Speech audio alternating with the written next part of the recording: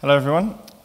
Yes, my name's Luke Bond. I'm doing my talk's titled "Rocket for Platform Builders."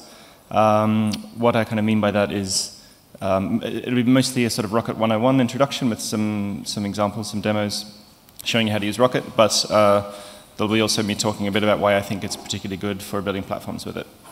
But mostly it's a Rocket 101 talk, I guess. It'll also start with a bit of history about sort of how Rocket came to be. I mean, I don't work for CoreOS, right? So just a disclaimer at the beginning, this is all just my opinion and what I've read from blog posts and stuff like that, right? So I'm not telling you CoreOS's version of events as such, but some of the history about why I think why I think Rocket was built and what was going on with Docker at the time. And then, as I said, some sort of opinions and stuff around what I think Rocket's good for. Settle that on the first slide. Okay, so who am I? I work for a consultancy in London. I mostly do Node and Docker and stuff like that, and sort of back-end developer. And I built a thing once upon a time, I haven't touched it in a while, called PaaS, which is where my sort of experience of this comes from. So I tried to build like a fairly basic platform as a service on CoreOS and Fleet, and I ran into some problems, and that will kind of make sense later. Yeah. Okay, so you may remember when Rocket was first announced, there was a blog post by Alex Polvi, I think it was December 2014, about how felt that... is this readable, by the way? I can make it slightly bigger if need be. It's okay, yeah? About how and CoreOS felt that Docker was not becoming the simple composable building block they hoped it would be. As people familiar with CoreOS, the way they build tools, it's often they build one thing that does something well. It's kind of Unix philosophy type thing, and they like using building blocks to put things together to make platforms. And Docker, as it became more of a big platform, was no longer like that. So I think that was one of the large motivating factors. And it was announced alongside the AppC set of specifications for various things, including the runtime itself for running containers, and also the image format and discovery distribution, that kind of thing. If you go to GitHub AppC, you can see these specs there. And the focus was largely on composability, security, image distribution, and openness. And as will be a bit of a recurring theme for this talk, the way Docker has the daemon, as I'm sure you all know, when you run Docker on the command line, you're running a client that speaks to an API, speaks via an API to the Docker daemon, and which makes composability a problem. You can't sort of pipe things in and out of that thing. It's not really Docker itself. It's an API.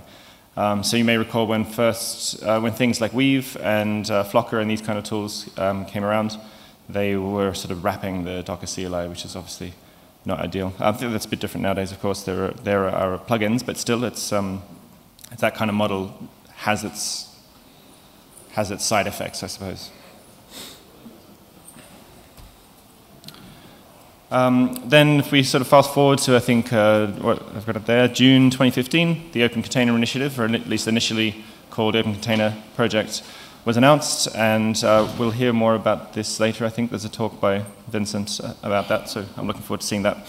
But and that was started with the container image format and runtime donated by Docker. So it was an AppC that was the sort of founding format. It was Docker's V2 image format.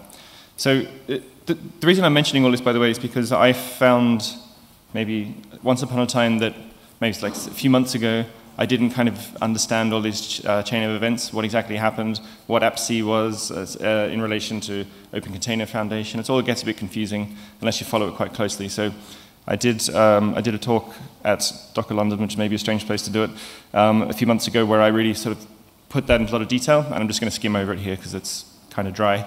But that sort of sequence of events in relation to standards and what happened between, what people call the container wars, right? But that's so you can look up more about that there if you want to know more. But as I see it, AppC, with their announcement of Rocket, sort of shook things up enough, I think, so that Docker would started this sounds like I'm bashing Docker, it's really not like that. So some open standard commitments came out of Docker as a result, I think, of AppC shaking things up enough. Maybe you could say that they didn't really have to before because they was just so popular.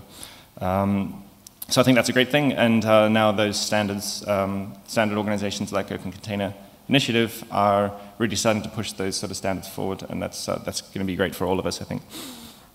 But initially, it sort of progressed slowly, I think it's fair to say, and it was focused solely on the runtime side of like runc, the bit that just launches containers.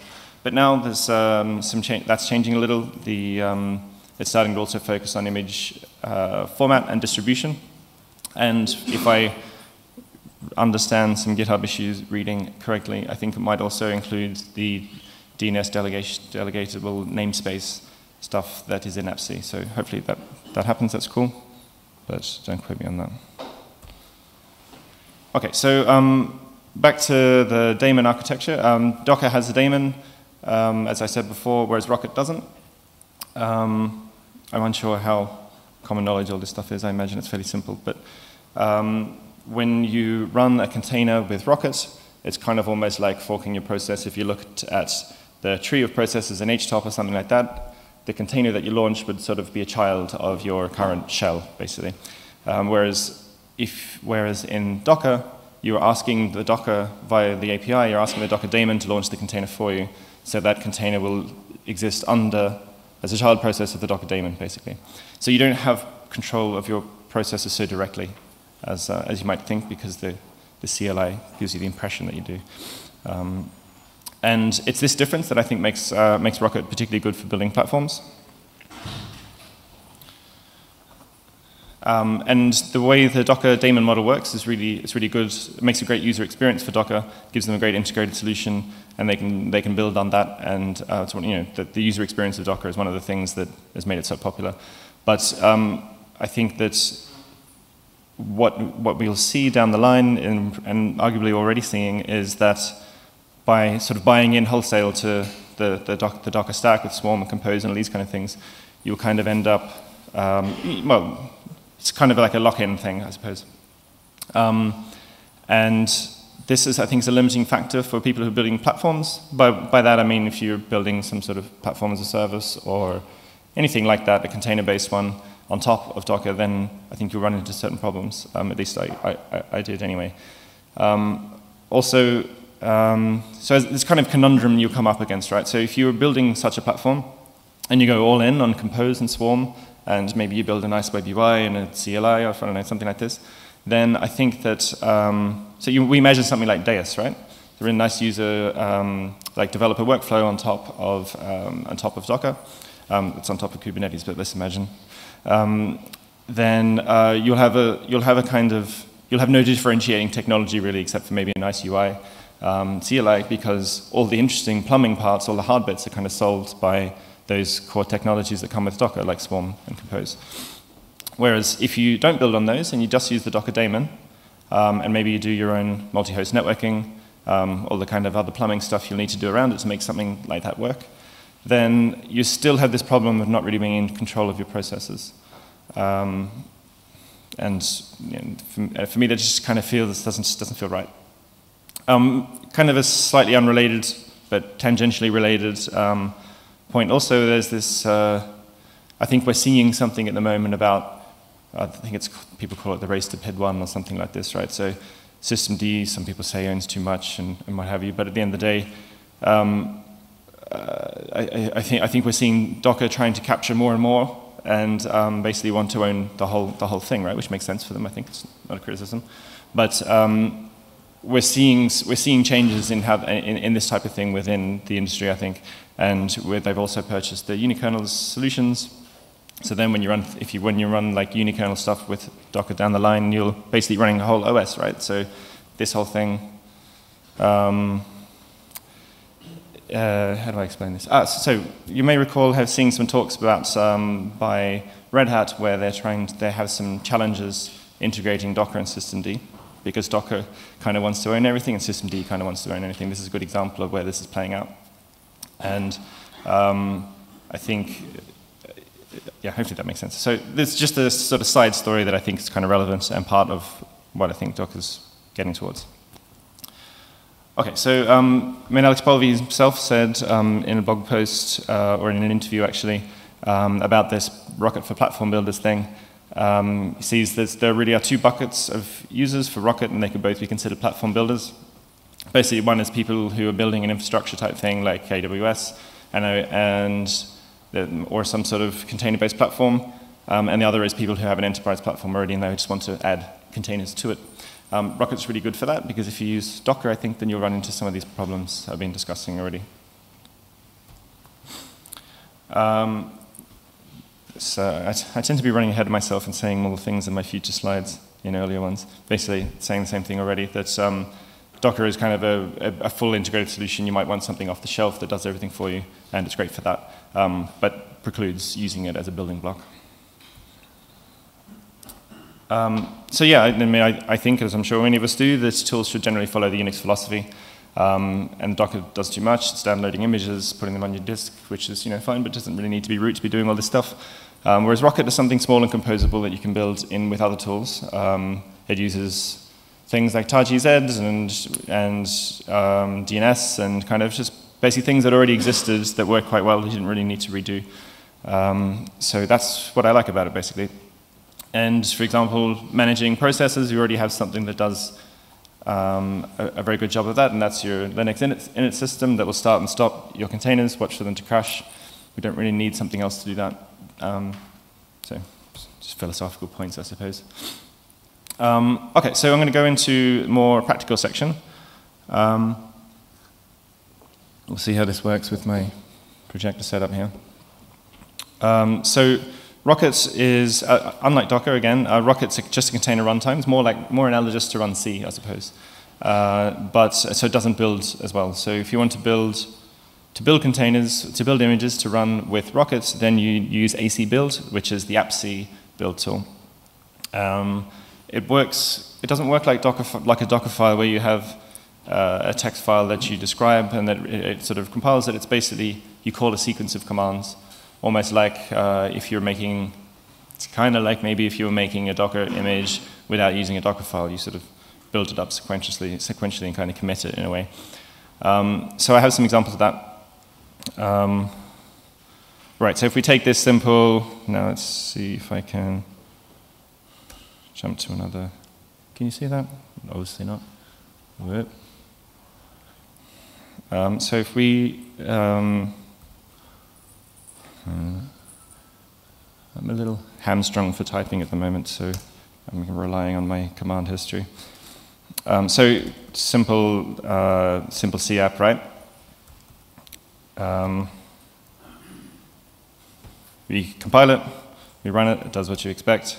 And I have an AC build like script, so you can see that it works in a way that you'd expect, I suppose, if you're used to Docker. Same kind of concepts. You're creating the image, you're giving it a name, setting some metadata basically. You're adding your stuff to it. Here I'm just adding the binary I just built. And you set a working directory, give it like a command that it's going to run at the end. And then it ends up sort of as a file on disk. So if I run that,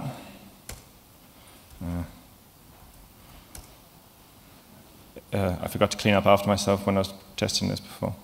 One second. Okay, let's do it again. It doesn't print much out, of course, but we can see that there's this file here, hello latest Linux AMI, and we can run that with this command. So sudo rocket run, basically. We need to pass this insecure options image, just because I didn't sign it out of laziness, right? So that's just how you say it's fine to run this, but not signed. There you go, runs. Cool, exciting stuff, yeah? So where's my slides? Okay, so going through that. And I've been through that, I haven't done that. Okay, so then you can see right,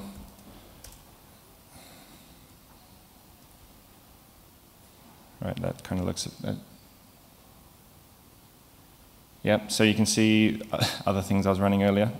But basically, where's the one? Hello, right? That's the one I just ran. And you can also see the image, just like in Docker, you say Docker images, I think. You can do the same thing.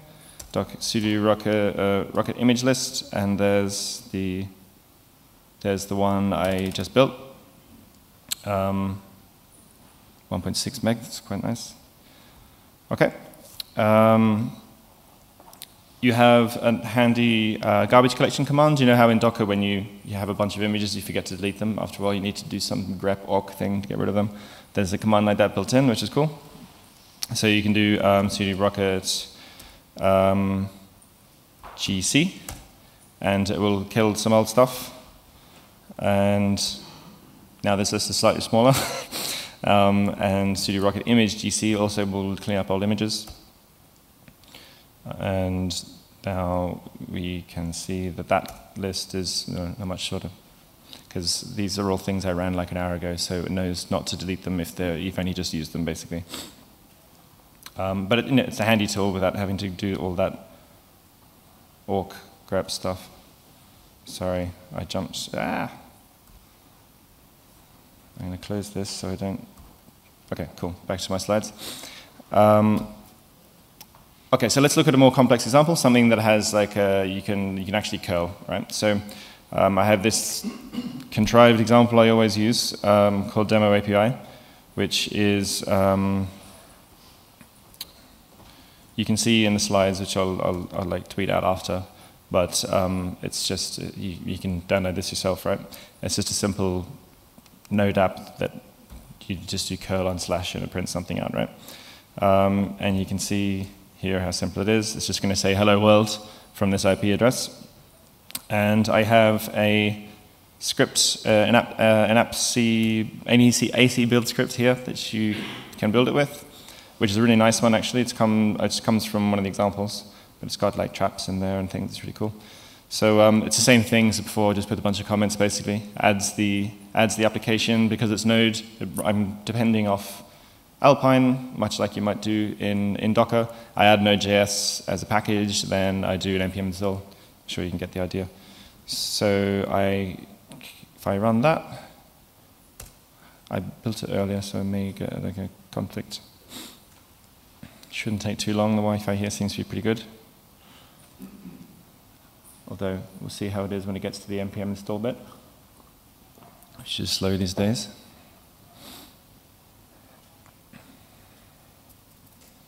Cool.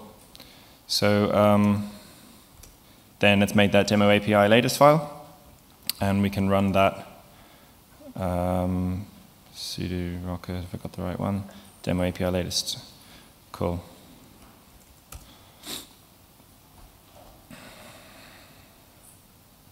Cool. That's I know that's running. So if I just jump to another terminal for a moment, because that's in the foreground, and I do sudo rocket list. Sorry, that's not very readable. You lose all the columns. But running 11 seconds ago, and that has an IP address, right?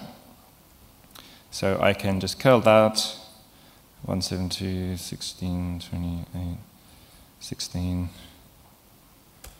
Cool, there's my hello world contrived example. Cool. So rocket list, yes, I did that. Okay, cool. So how much you access logs for your application? Unfortunately, mine doesn't print out anything in the logs, but I'll show you how to do it anyhow. I keep doing this. Okay.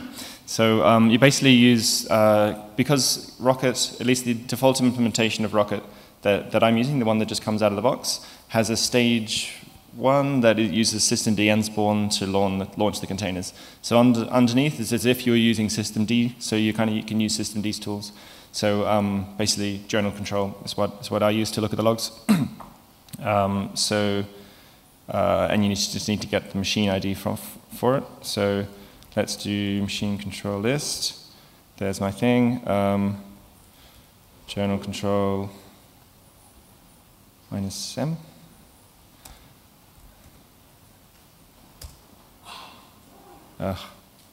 Do I really? Okay. So there's nothing interesting in the logs, of course. It's just a hello world app, but that's how you look at logs. And stopping containers, likewise, because it's sort of calling out to systemds to do this. You basically can just use machine control kill, which I find a bit tedious. I think I heard on one of the update calls that they do that they're going to add a kill command, so that would be nice.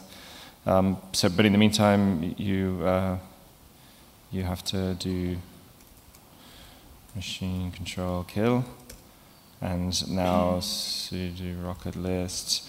They're all exited, so that's killed the machine, the insystemd terms. But yeah, a bit tedious, but simple enough. Okay, so assigning images I mentioned briefly before. It's really quite easy to do. In case it's not obvious, the reason why you would want to do it is like you would with any kind of package manager, or so like you're downloading a Ubuntu package or something like that. You want to make sure that it hasn't been tampered with, basically. So you want to assign it so that the tool at the other end can verify that. And so that's why we do it, but it's very simple to do. I'm not going to do it here just because, it's time, I suppose. But you can just Google for it on the Rocket documentation website. There's a section that shows how to do it. It's using standard GPG tools. But that's why we pass that insecure options equals images flag to Rocket Run. Rocket can also run Docker images, well, indirectly.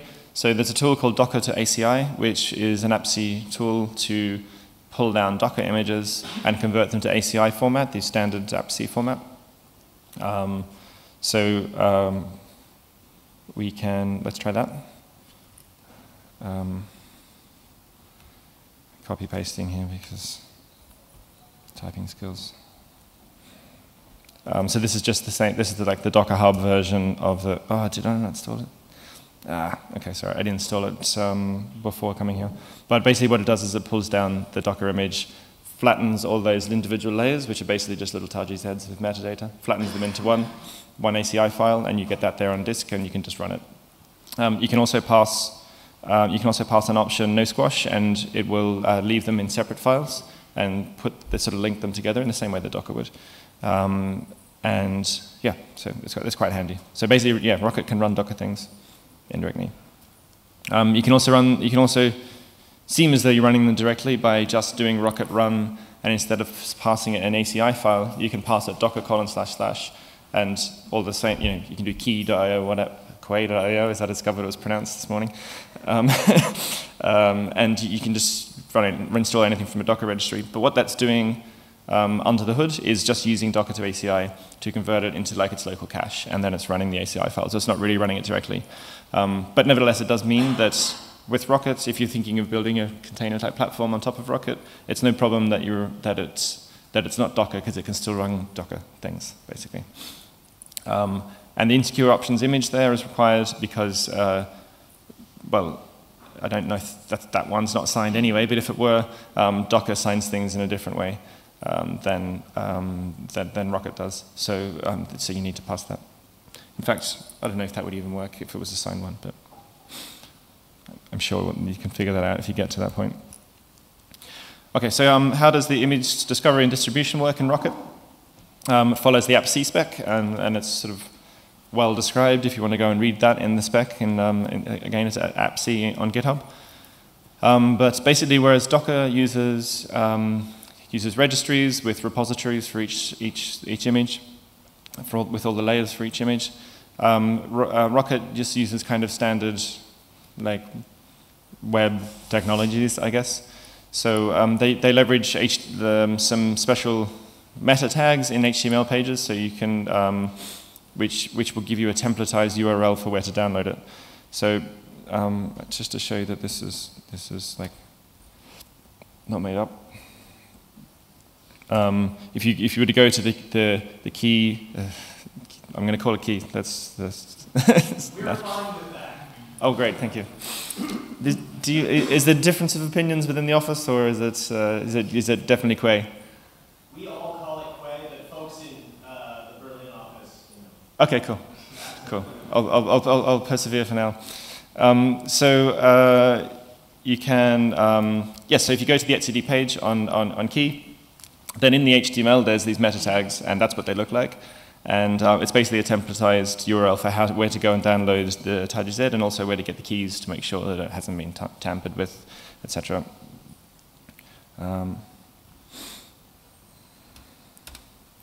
Which basically means that the way it stores images is so simple that you can, sorry, the way the image distribution works is so simple that you can almost store them wherever and however you like, as long as you kind of implement something like this. So you don't need a registry, you don't need whatever, but yeah, and you can also install, you can also store Rocket images kind of in Key itself, but that will get converted. They'll get stored as Docker, but they'll get converted out. Is that, someone correct me if that's wrong? It's kind of, it's not storing Rocket things directly, but you can use it for Rocket.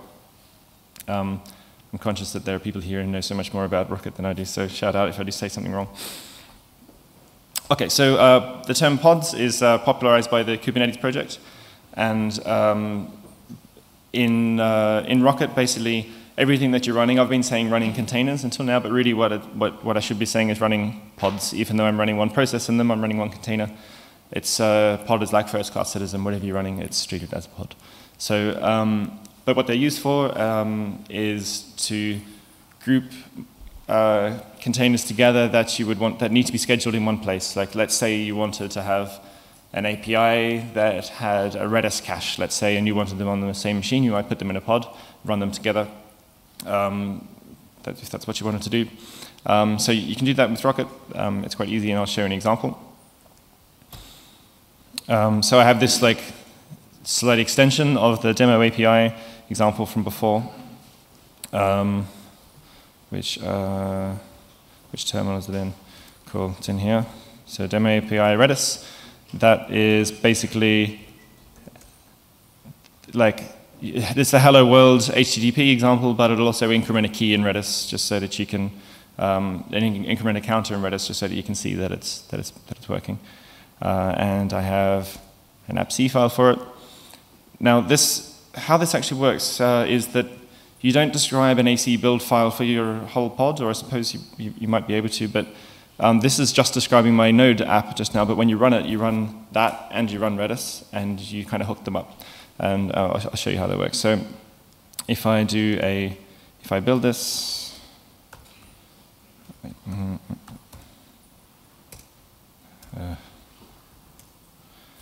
it shouldn't take a moment.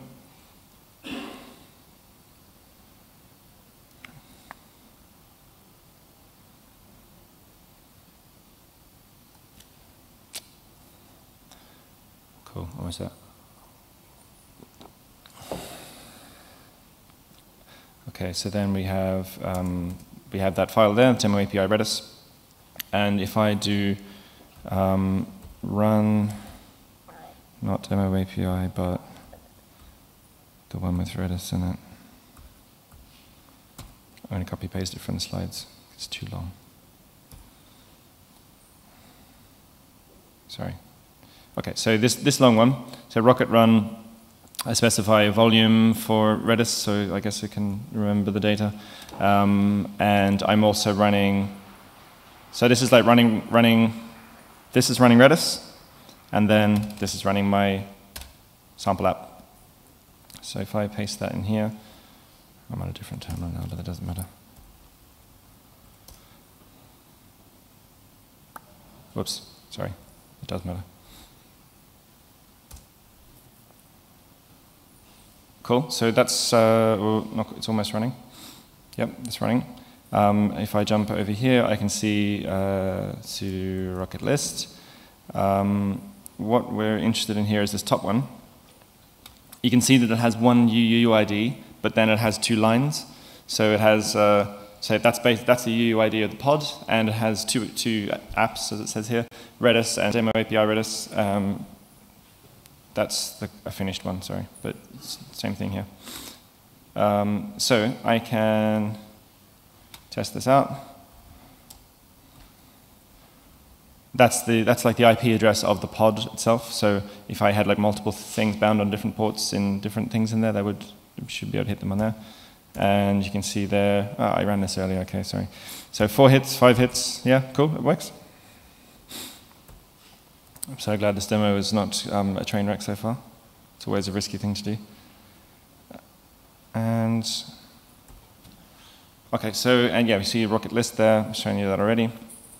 Cool, so that's pretty much the end.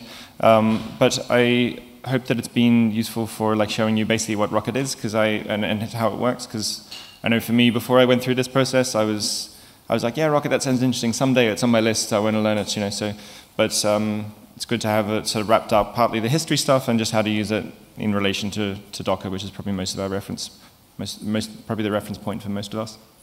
I think it's great for building container-based platforms because of the fact that it doesn't have the daemon. It is like a real building block for building systems. So I love that about it.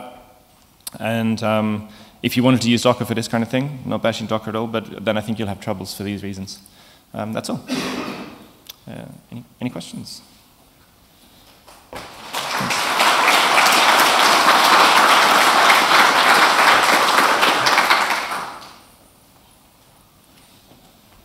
Yes? Have you tried using Rocket without systemd? So the question is, have I tried using Rocket without systemd? I haven't at all, no. I've just been, my experience with it is only with systemd, so I've never tried. But it does have other stage ones, as I'm sure you know. There's a KVM one, I don't have them listed off the top of my head, but yeah, no, I haven't, sorry. It doesn't require systemd to run, but systemd will be in the container, in the default. As I understand it, it doesn't require Rocket with the implementation I'm using will use systemd to launch containers, but you don't have to use that particular version. You can use one that supports something else, like KVM or something like that. But maybe you're referring to what happens inside the container. I believe it does use some sort of systemd or a mini version of it inside the container to run multiple processes. Yeah, it doesn't have to run on a host that has systemd, but the default stage 1 image will run install systemd. Yeah. But you can run KVM cool. also, or Rocketfly. Brilliant, thank you. Oh, I have some links at the end if you want to read them. This is the source material of the blog posts and stuff there, and also the link to the talk where I talk more about the history.